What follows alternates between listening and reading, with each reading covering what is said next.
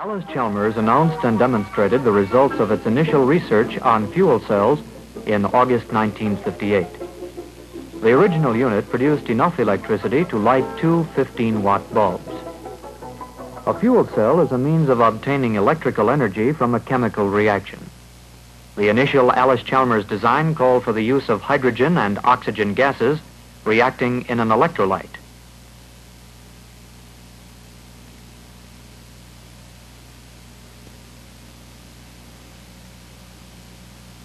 If the reaction is controlled, it produces an electric current, in this case enough to power a fan motor. By March 1959, Allis Chalmers researchers were convinced by the data they had collected that they could make a practical application of the fuel cell. Within a month, the cell unit design was frozen. The type of cell selected is fueled by a mixture of gases, largely propane. Now this new source of electrical power, fuel cells, has come out of the laboratory to power a vehicle for the first time. This tractor is powered by more than 1,000 fuel cells.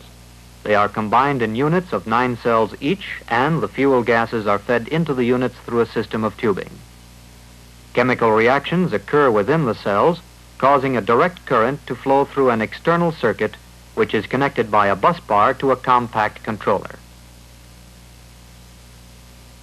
The controller enables the operator to regulate the speed or reverse the tractor's direction.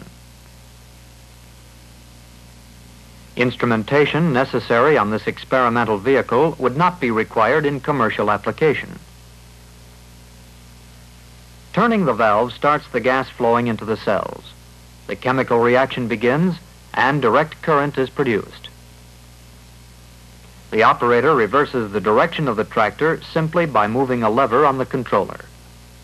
This reverses the polarity of the electricity flowing to the standard Allis Chalmers 20 horsepower motor. The speed and pulling power of the tractor is controlled by a second lever on the controller.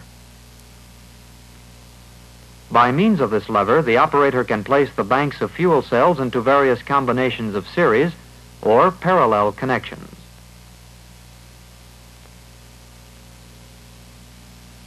Protective covers are placed on the tractor as it is prepared for a demonstration in the field.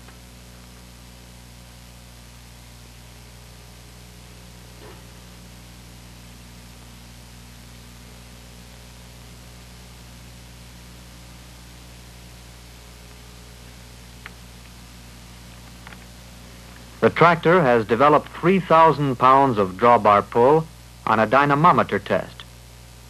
This field test through hard, dry ground, pulling a multiple bottom plow, demonstrates the pulling power of this engineless tractor.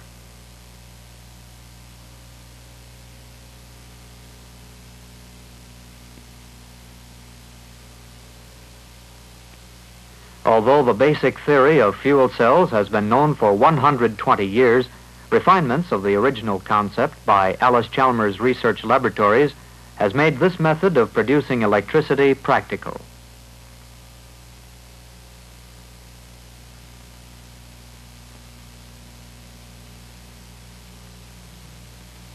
Even starting the tractor with the plowshares in the ground is a smooth and easy operation because of a high torque developed by the direct current motor.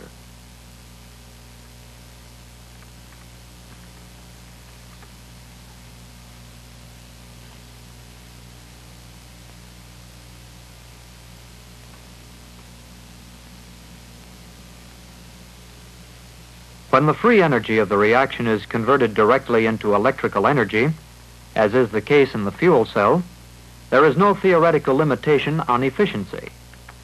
The possibility of producing electric power directly from a fuel at an efficiency of 90% is truly startling when compared to the best diesel engines, which are about 40% efficient.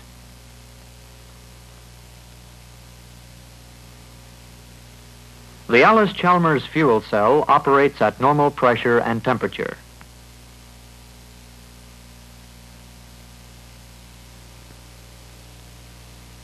Because the fuel cell does not involve heat, but converts chemical energy directly into electric energy, It escapes the high heat engine energy losses.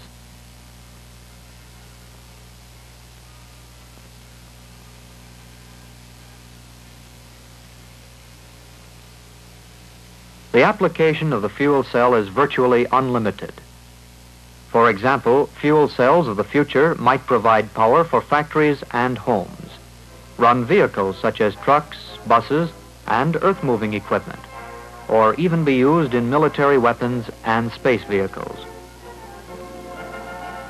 Even now, Allis Chalmers scientists and engineers are working on the next phase in the development of this new source of power.